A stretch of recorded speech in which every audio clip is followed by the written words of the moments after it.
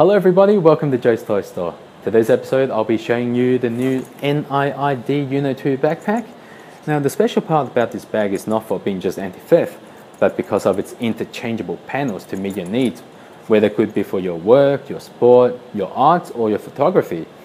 Now this bag comes in 2 sizes and 3 colors, so you could get them in either the 30 litre or the 20 litre, and they come in charcoal, grey and pink. The one I have in my hand is the smaller version in grey. Now this bag is provided by Searching Sea. They've lent me this to make a product review. Now the price is ranging from 888 to 1016 Hong Kong dollars. And because there are too many points about this bag, I have to break up this video into the following sections. After you have purchased the UNO II standard backpack, this is exactly what you'll be getting. You'll be getting the bag itself, the work panel, a raincoat, a side strap, a booklet of instructions and 2 black bags. Now one of the black bag is for carrying the work panel, whereas the other one is for carrying the bag itself when it's all rolled up. Okay, now this part of the video I'll be showing you all the features of the bag on the outside and a little bit of the inside. Now first of all, there are the 2 side pockets. There's one here and the other one here. Now this is the right side of the side pocket. There's the keychain holder as well as the USB cable that I've already had it outside. And obviously there's ample space for you to put other items in, for example like keys or whatever. And then the other side, there is the actual cup holder or the umbrella holder. So just for this purpose I'm using a whole garden beer, so I'm just putting it here on the outside, so it's outside of the bag, not the inside. I use this beer just so that you can actually see the size and compare it, and obviously there's ample space there so you can fit in a larger water bottle. And then there's the back pocket, so here, back pocket. And then on top of the bag, there is another pocket that you can store other items in here. And then on the inside of the bag, there's another pocket for you to put things in. So these 2 pockets on the top, they're actually not joined together, but they're very close to each other. And then the other feature is the zip stopper. So with here, it's actually just a hole just punched in of the leather strap. So by putting it through, then you can't actually open up the bag fully because of the leather strap. So that probably stops like people from stealing your things if you forgot to lock up your zips. And then the other feature of this bag is the anti-theft system. So if you can see from the back of the shoulder strap, there is the lock here. It's not a combination lock, just like normal sort of this looking locks. So all you have to do is just get your 2 zips, push them through,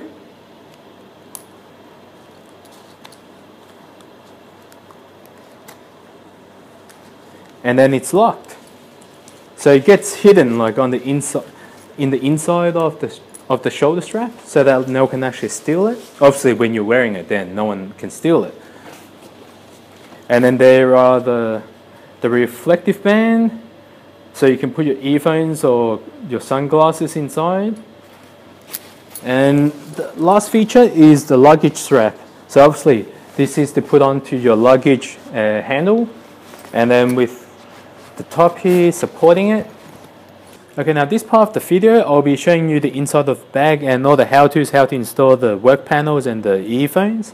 So first of all, unhook this part, unzip the whole bag, lay it flat.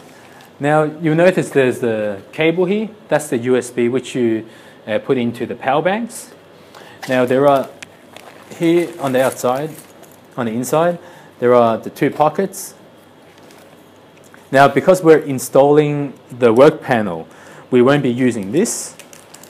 So we just take this off, open up the hole here, put in this sleeve, and then there's the other part which sticks back together, and then you're done. So when you have this layout set up, you can put in either the sports panel, the arts, or the computer, like the work. So right now I have the work. So instead of immediately sticking it onto the bag, turn it around.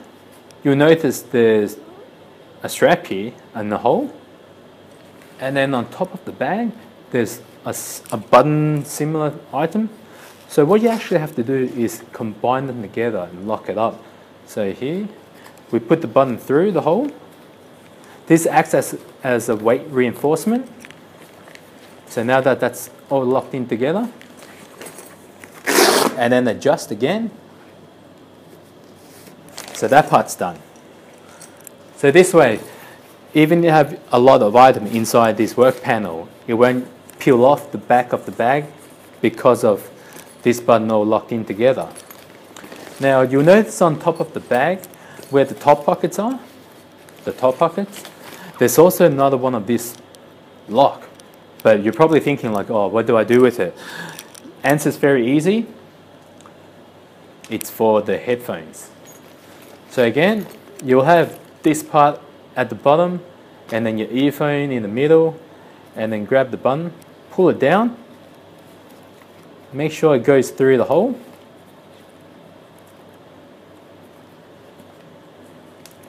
Once that's tight and locked, then the earphone stays in place. Just for the info, this is from Jabra earphones, a Bluetooth earphone. I'll be doing a review on this very soon too, so stay tuned if you're interested. And then after that, when that's done, then you can lock up your bags all together. Okay, now this part of the video, I'll be showing you how to use the anchor strap. Now, you'll see on each side of the bag there are the two sort of loops. There's one, there's two, and then there's the 3 and 4 here. So the anchor strap can be used on either side.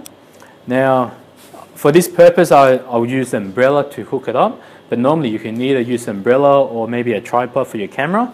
So all you have to do is just first, here, hook up onto the outside of the bag, put the item inside, and then hook it onto the other strap. And then after that, all you have to do is just pull it to tighten.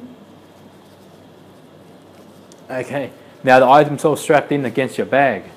And I feel pretty safe having like this, as this is pretty firm.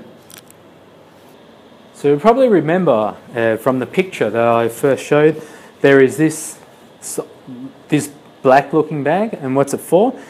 Now, when you're not using your UNO II, all you have to do is just roll it up.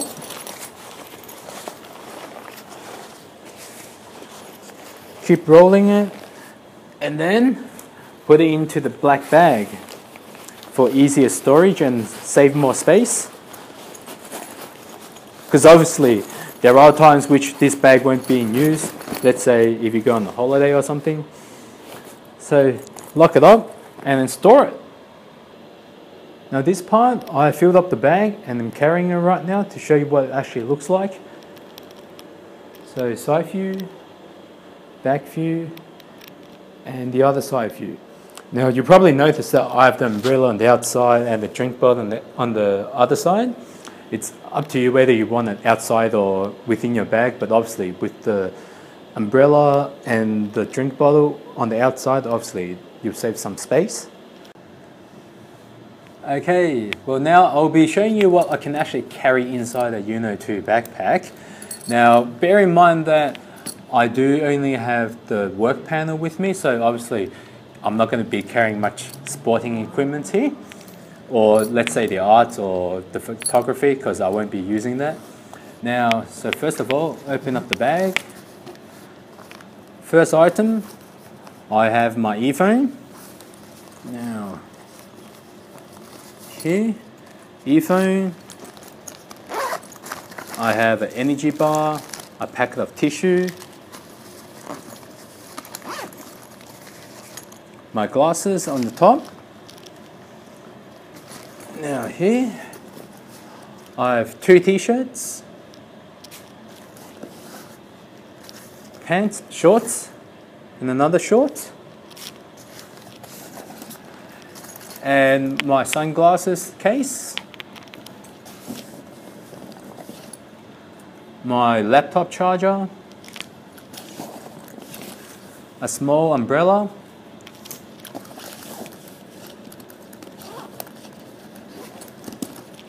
I have the portable USB charger and a mini wallet holder, and I have 3 pens. 3 pens. And then here I have the mini pad and a 13-inch laptop. Now for the back, I have a set of keys bounded to the keychain holder, antiperspirant, lolly, my wallet's in the back pocket, and then side pocket I have my water bottle. And yes, that's all I have here, which you can actually fit a fair bit of things. Obviously, if I needed the water bottle inside the bag, then I got to compromise some space. But yes, it can fit quite a lot. Okay, so what I like about the UNO II backpack is that it's got the 2 different sizes and the 3 colors to choose from, and obviously the 4 interchangeable panels. Now, just to be clear, the smaller size, which is the 20-litre backpack, only comes in grey and pink, and the 30-litre backpack only comes in the charcoal color. So obviously, if you're planning to get the larger size, there's only charcoal you can choose from. And also, I didn't receive the sports, the photography, or the art panel, so I can't exactly say whether it's good or not. But overall, I do like the material of the bag. It's very comfortable to feel, and it's very firm. Now, there may be a little part that's dented in most of the time, but I don't feel that's a worry, and I don't really think it affects its appearance at all.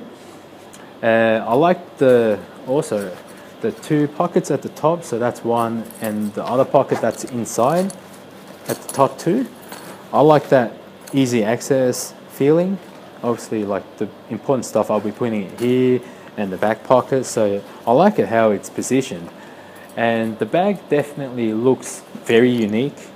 Like, I don't think there will be any other bag on the market right now that looks anything similar. But what I didn't like about the bag was that, first of all, the padding on the shoulder strap, I find it's a little bit thin. I would think that if it was just a little bit thicker, it would be superb. But obviously, with the padding thicker, that means in summer you'll be sweating more. So that just depends on my own thoughts only. Also, what I didn't like about the bag was this strap. So that's the adjuster. I find it's a bit too hard. So if it's creased, I find it very hard to get it flat down again. And also the side pocket. So where the bag for you and show you. So when I'm trying to access the side pocket, I find it's a little bit too high for me to access it, because as you can see, like, it's right near my armpit sort of, and it's hard to actually pull down the zip. I mean, you can, but it's just not 100% comfortable. But what I normally would do to overcome this is just put the bag on the side, on one shoulder, and just access it. This is very easy and comfortable in that sense.